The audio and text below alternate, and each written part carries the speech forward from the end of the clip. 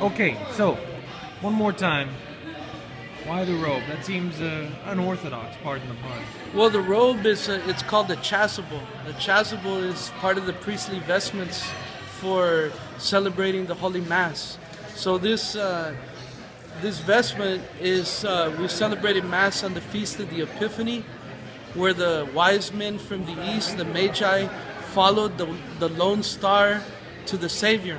And I told them yesterday at Mass at Cowboy Stadium, which ironically we think that's the first Mass ever celebrated at Cowboy Stadium. We said we also, like the wise men from the east, followed the lone star to give honor to the Lord. We know that the Lord's favorite team's the Cowboys, right? So regarding the robe itself, was it ordered somewhere? Was it custom made? Actually, it was custom made. One of my friend's mother is a seamstress, and she did a beautiful job making that chasuble. So we're very grateful for that. And it was just a wonderful blessing when we celebrated Mass there. A lot of the people who were tailgating, coming from many other places around, that was an opportunity that they had to go for the celebration of the Holy Mass. And of course, we said a little prayer for the Cowboys. The Lord loves all His people, but we believe that He has a special place in His heart for the Dallas Cowboys. That's why they left that hole in the roof where He could watch them play.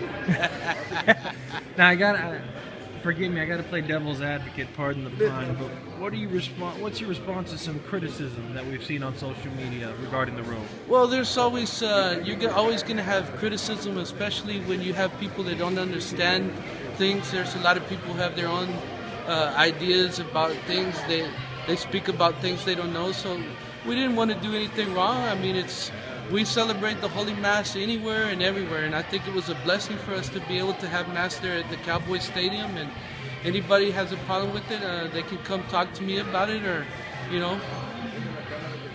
Gotcha. Good deal.